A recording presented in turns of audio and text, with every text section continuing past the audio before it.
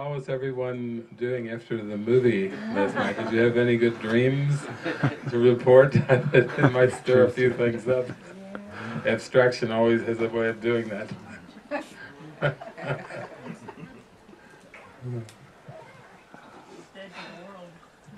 to the world. What? Was dead to the world.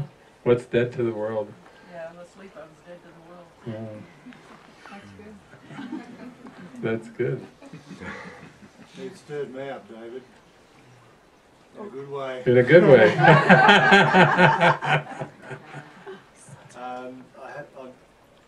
This morning, just in meditation, just having these mystical experiences of just the present moment. And what I noticed is that the ego wants to be part of it. Oh yeah, you're having a mystical experience. You're going, no, you're not even.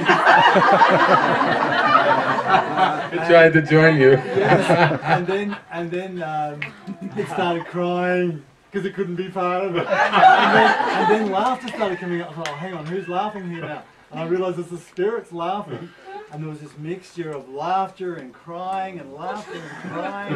And the more I sunk into it, the more I laughed and cried. And I went, okay, who's laughing and who's crying here? And I realised the ego was going, oh yeah, that means, oh, you're having a mystical, and it's like, no, you're not having a mystical. It was just so amusing to me. And then I got up and just started walking down the canyon, down the road, and it's like, everything is just up. Oh, there you go again. Oh yeah, man, these clips are really good, aren't they? Words, forget it. And I saw, you know, just that words can't enter into the present moment. You know, word. It's like it's this long, and it's like, yeah, I can just see how the commentary is the denial of the holy instant, and it was just. And I was so busy in that experience, and just I forgot all about the PA setup. Back into the world for a moment, but oh wow, yeah, and it was just so triggered by last night's movie and your talk. It's just so, yeah.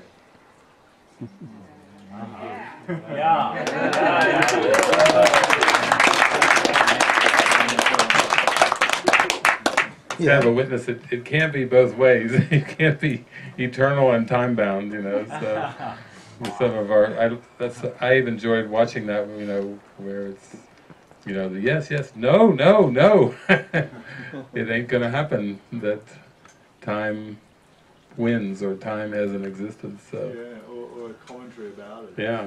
It's out of the game altogether. Yeah.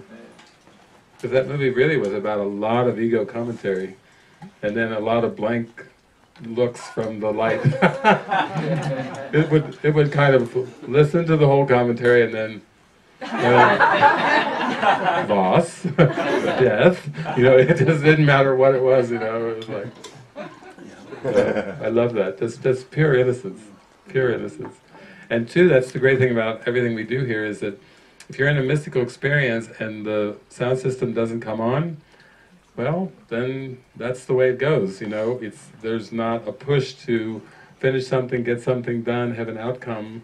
It's just about joy and being present. And isn't that great that we can give ourselves permission for that? Because a lot of times people I had a friend one time who she went into a mystical experience when she was driving her car down the highway at about 65, 70 miles an hour.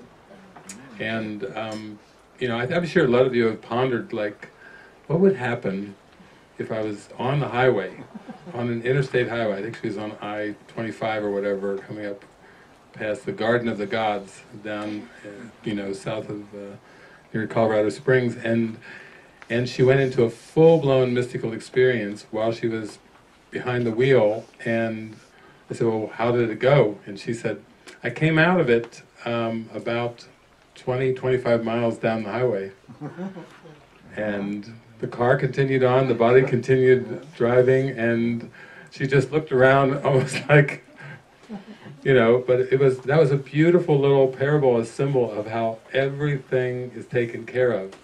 The ego's fear is, oh, you go into one of those mystical experiences, you're going to let people down, things are going to go crazy, your world's going to fall apart. You know, it's kind of the direction where it's heading. Anyway, but the ego makes that as a bad thing. Like, don't get too mystical there. Don't be too far gone, because you may let somebody down. And that was a beautiful symbol to me of how everything is taken care of. This is a soft retranslation of the world, but there's no ripping away. We're not going to be hurled into eternity. You know, we're going to awaken gently, retranslated. So, thank you again, Greg, for sharing that. Anyone else have any experiences? I actually have this awareness. Almost hard to put into words. But I could see how my mind is creating circumstances for the healing. And it didn't seem that way when I was in my fear and anguish and rage and anger. And yet through expression sessions with people that are holding the space, it just telling it all.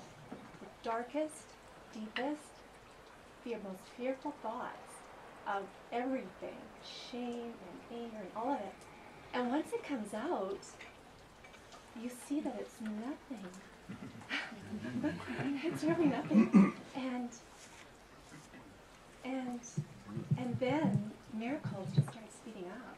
The reflections of innocence and joy and love and purity and an awareness that that's all I am. And then last night's movie was just like, yeah, it's like, I can't put it into words. It's just so perfect. But it's getting this stuff out, blocks, like, that is what I found worked for me, was healing, was just being able to express every little thought that you think is a secret, and it's not. It's just ego wanting to hang on to it, and it's nothing. Yeah, so that was a beautiful experience that I was kind of still feeling. Yeah, sometimes, yeah, it's there and then it's not there. So. Thank you for sharing that. I know you've had that with Boris and Grace and your sisters, and then when you come and you get it even more in a fuller way, it's like, oh yes, this is it. It's the simplicity of it starts to come in really stronger. And the trust. Yeah, the trust level goes higher and higher, and then the ego's really got no hope. And then the reflections are just everywhere, in every person, just phenomenal. Yeah. Yes, Charles, you had your hand up. Can we pass the mic back to? It's active now.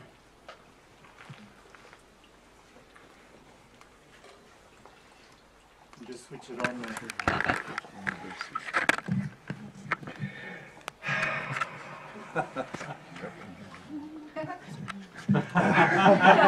Thank you, Charles.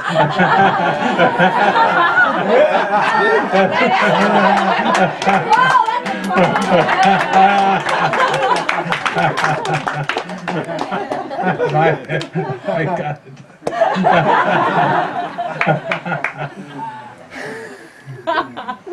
The one of sound has spoken, has expressed.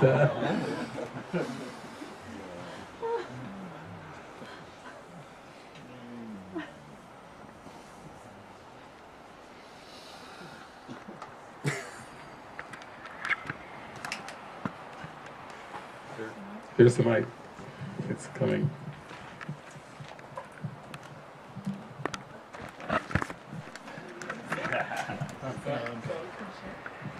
I'm in this place where it's like love's all around me. It's like it's expressing. It's just, it's there.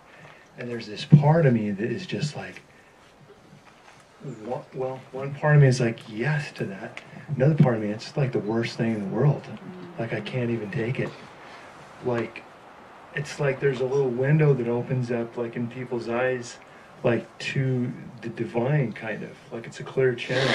And it's like when I see that, it's just like a part of me is just like, no, you know, like unworthy or something, or a discomfort, and I just can't seem to do it. And then if I try to like kind of like force myself, this little invisible wall comes up, and it's like the color drains out of everything. The feeling's not there. Any words about that experience that might be helpful? Yeah. The unworthiness is at the core of everything in terms of blocks. So when you start to get in touch with it, you know you're getting close to the end of the ego, because it has to come up into awareness. And it reminds me of the teaching that everything is either love or a call for love. And when you're feeling the love, you know, you can feel it start to swirl and expand. It's everyone knows that expansive feeling. It's just, it's beyond the words. And then now the focus becomes on starting to see that anything that's not that feeling is a call for love. Whether you perceive it in yourself, which is what sounds like you're experiencing it, and it's what Greg was just talking about when he was aware of the commentary, you know, or you perceive it in seemingly somebody else. It's starting to see that the way out of the ego, the way past the ego, is to really open to the calls for love, because the ego wants to throw in a third interpretation, which is just attack. And that interpretation, if we bite on that interpretation, then you can feel the closing down that occurs. If attack were real, if attack were real in any way, shape or form, then you could see where guilt would naturally follow, and closing down and contraction would be a reality. So the practice becomes in opening up and really tuning in with the Holy Spirit, because the Holy Spirit only recognizes those two orders of thought. Everything's love or a call for love. When we answer the call for love, it just pours right through us, and then the darkness vanishes, the darkness disappears. And so that's what we're really practicing, is learning to just be with the Holy Spirit, be with that presence, stay with that presence, yield into that presence, and then when something arises, joining with the Holy Spirit and then feeling the love pour through us, thereby strengthening it in us, teaching what we would learn. So that's really what the lesson is. And the temptation of the ego is always to draw a conclusion or make a self-judgment. You know, to say, I'm this, or I'm that, or I'm not going to get this, or look how closed I feel, or I'm losing the joy, or whatever. That's what the ego wants, is to have a conclusion there. It kind of seems like sometimes in the moment of choosing love, I'm also, it's like, I'm, at the same time it feels like I'm choosing like all this unconscious material that's going to like come out, and it's like, that's just the worst thing ever. But I know I want it, but it's like it just, when I'm in the moment making, it seems like the choice has to be made every moment, and when I get to that opportunity, it's like, it's hard to like make the choice for it. Yeah, I think, you know, you're just coming in contact with this unworthiness, which is really what the fear of love is about. The ego is terrified of divinity, of love. It feels like love is obliteration. And so the Holy Spirit to the ego is the enemy. Love is the great enemy.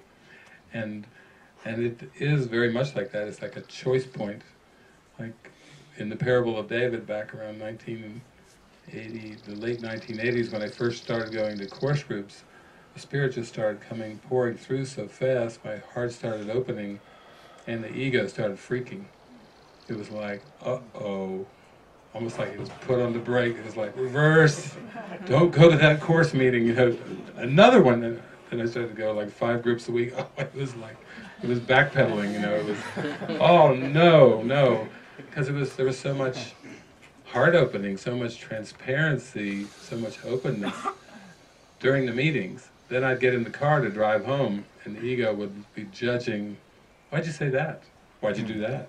You could have done this. You could, it was always, it was trying to shut the valve off as quick as it could, and it didn't want me to, to go in that direction. But it felt so good to finally feel the heart open up. I'm like, oh no, I'm going. I don't know where this is headed, but I'm going in that direction. Yeah.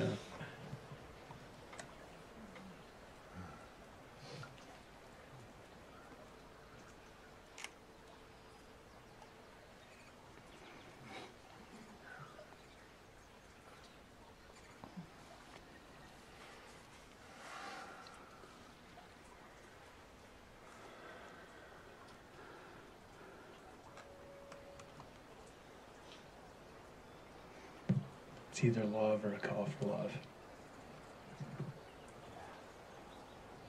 Sometimes I gotta have like mantras to keep like something in my head like for long enough until I don't have to think about it or reach for it. I can just, there it is.